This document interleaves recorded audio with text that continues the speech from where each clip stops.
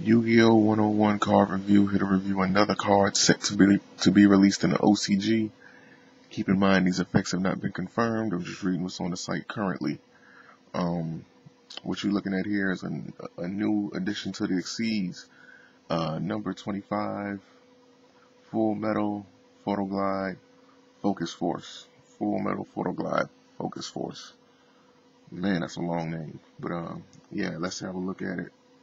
It is a light machine exceed effect monster, rank 6, attack 2800, defense 2400. Description: 2 level 6 monsters. Once per turn during either player's turn, you can attach 1 exceed material from this card to target 1 level 5 or higher monster your opponent controls. Its effects is negated until the end of the turn.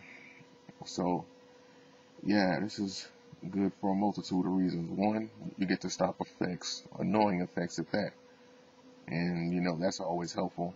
Plus, you got yourself a nice attack 2800 beat stick that can do it. So yeah, I think it's pretty good for what it does. It has a nice attack and defense to help itself out. And yeah, that's it. That's all I can say. On to the next card. See you guys then.